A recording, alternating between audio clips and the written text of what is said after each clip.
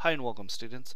In this video I'll be using Microsoft Publisher 2016 to show you how to change page orientation in Microsoft Office. This works in Microsoft Word or Excel or PowerPoint, and so what we're going to do is learn how to turn this page of paper when you go to print it out. It's that right there. Okay, let's go ahead and do it.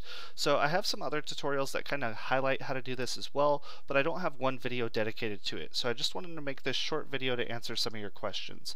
To do this, all of your page design settings are going to be in this page design tab. You can see that I have a blank 8.5 by 11 sheet of paper here, and if I want to turn that to be more or less an 11 by 8.5 sheet of paper, I go right here to orientation. It's in the page setup group, and you'll see that right here. It's in portrait, and now it is in landscape. So the size did not change at all. You can tell that by the ruler. We still have 11 across, and up and down we have 8.5.